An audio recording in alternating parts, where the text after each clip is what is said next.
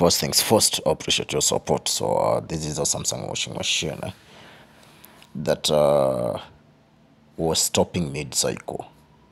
In fact, cotton wasn't moving, but on spin, it was running, but emitting sparks at the bottom. So if you can check keenly, you will see the machine sparking. So if you notice a machine sparking from the bottom, that is sparks from the motor. So I automatically knew that something was wrong with the motor. And the common problem with the motor when it comes to sparking is the carbon brushes. When the carbon brushes are worn out, the machine will start sparking. And this was the case, sorry. So let's get into it. So I had to power off the machine. So if you're planning to work on your machine, always make sure the machine has been powered off,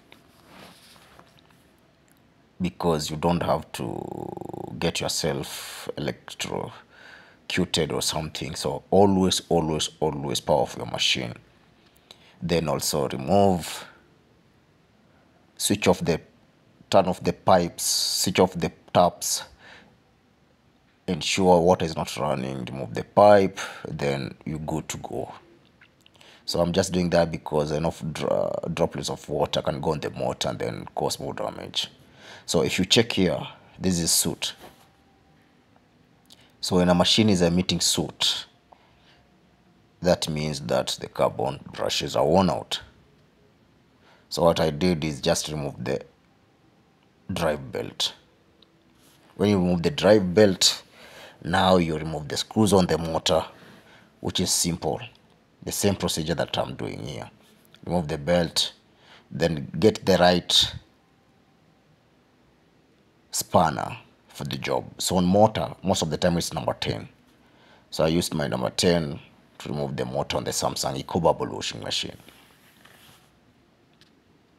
So let's have a look at it. So once the screws are out, you disconnect the wiring harness that runs from the motherboard to the motor itself. And there's the motor. It's quite heavy, so yeah, I'm a fit guy. So you have to be careful because you don't have to bang it. You don't want it to bang it down. So that's the motor. Checking the motor, there is still soot on the motor, so you can't know if the brushes are worn out unless you check with the multimeter, which you might not be having by then. You'll have to remove the screws, and there we go. Very short. So how does it spark? On the carbon casing, it's metallic. So when it's worn out, when the brush is worn out, the metallic casing on the brush touches the armature. Now that's metal to metal. So imagine it's running at a high speed, spinning like on 1,000 revolutions per minute, and it's metal to metal. What happens? You start seeing sparks. So that's the reason why you see sparks on a washing machine that uses a drive belt.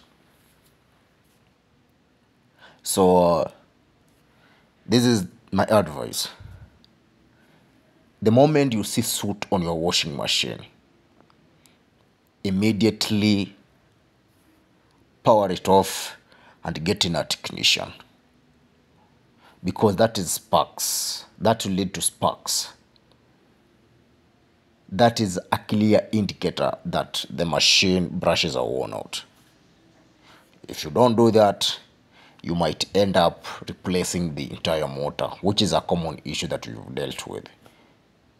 And if that's unlucky, the motor will short the motherboard.